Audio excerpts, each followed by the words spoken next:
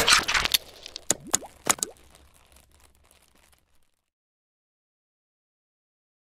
Hi everybody, this is Robert at Scott Leroy Marketing. Today we're going to show you how to add your KW email to Outlook 365 or 2019, whichever you want to call it. They're essentially the same thing. If you have an older version of Outlook, unfortunately this video may not be helpful for you. If you know how to access the account settings in your version of Outlook, we're going to get you the server settings that are necessary, and if you know how to plug them in, you're welcome to try that.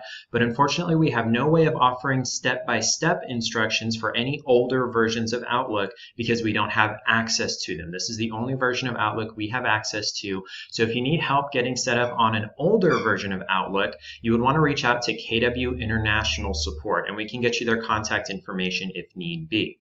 Now, one thing to point out before we get started is that this is a follow along video. You're going to click where I click, you're going to do what I do. And if I move too quickly for you, the magic of using video is you can actually let me do the action, pause the video, you perform the action, and then you can start the video again and follow along and pause it as often as you need to. That's why we like these videos, because you can move at your own pace. You do not have to try to keep up with me. So our first step to getting KW email onto your Outlook program is we're going to go to the Gmail web interface. So we'll go to gmail.com and log into our KW email. From your KW email inbox, up at the top right, we'll click on the little gear here to drop down the settings menu. Then we'll click on settings, the third option down. On this page, we're going to go over to the forwarding and pop IMAP tab here. There are two ways to access your KW email through Outlook. One is pop and one is IMAP. This video is going to show you pop, which actually is not recommended. We have a separate video showing how to set up IMAP, which is what we recommend, but this video is for pop. The difference is via IMAP, you can sync your email across multiple devices. You can have it set up in your Outlook on your computer, on your phone's mail app, as well as here in the Gmail web interface. If you use pop, unfortunately, the only place you're going to be able to access your KW email is via Outlook. There's no sync across multiple devices. You can only get it from one single device. So what you'll want to do is make sure to select Enable Pop for all mail, even mail that's already been downloaded. This is going to bring over all messages that have ever been sent to your KW email. Once you enable that, you'll scroll down to the bottom and make sure to click Save Changes down here.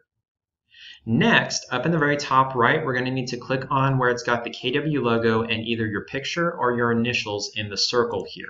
In the menu that drops down, we want the big blue Google account button. You can ignore any other accounts you might be signed into. We're going to sign into the Google account for your KW email here. On the Google account page, there's a couple of things we need to fix. Over on the left under Security, we'll click on that. And if you have two-step verification turned on, you can actually leave this on. We're going to set up what's called an app password to deal with that. If you don't have two-step verification turned on, you can leave that off for the time being. There's another step that's going to be necessary for if you don't have two-step verification turned on. There's one extra step depending on which way you have it on or off. If you have it turned on, we're going to come down here and click on App Passwords here. And it's going to ask you to verify that it's actually you, because these app passwords do grant full access to your account, skipping the two-step verification.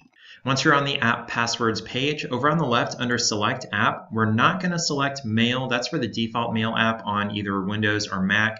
Instead, we're going to come down here to Other, Custom Name here, and we're going to call this Outlook. And I'm just going to throw the 2019 365 there. Excuse me, 65 right there.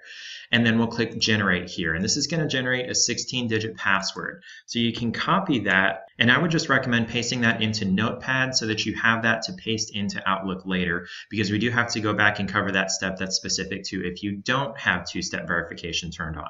So we'll click Done right here.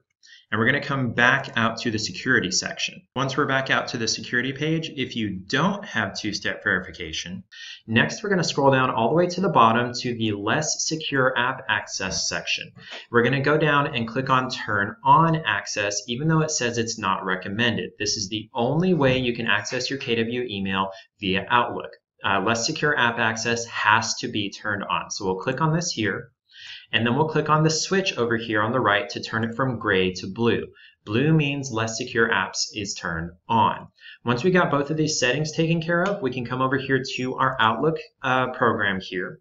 Up in the top left, we'll click on File, and then we'll click Add Account here above Account Settings. You can have additional email accounts in your Outlook system, but we're going to add the KW email in addition to any emails that are already connected to your Outlook.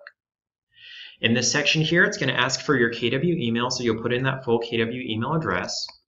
And then under that, we're going to click on Advanced Options and check the box for Let me set up my account manually. Then we'll click Connect here. It's going to ask us under Advanced Setup, what type of account is this? If you're using IMAP like we have in our other video, you would just choose Google. But instead, we're going to set up POP, so we'll click on POP. It'll ask you for the password for your KW email, or that app password that we just created over in the security section. And then you'll click Connect down here at the bottom right. And that looks like it's pretty much it for adding your KW email to your Outlook via POP. Now remember, this is going to download all of your messages from your KW email to your computer. Those messages will not be accessible anywhere else, not on your phone, not on the Gmail web interface, not on another Outlook installation. It will only be available on this one computer, this one Outlook installation. Once we're done here, we want to come down to the bottom and uncheck this box for Set up Outlook Mobile on my phone too. There's not really a reason to do that. And then we'll click Done down here. We do not need to add another email address or click Next here. We'll just click Done down here at the bottom. Then when we come back to our Outlook system here, we're going to have that new address over here on the left. And if we go to the inbox, it should be downloading all those messages. That's how you can get your KW email into Outlook via POP. If you have additional questions about this, feel free to send us an email at support@scottleroymarketing.com.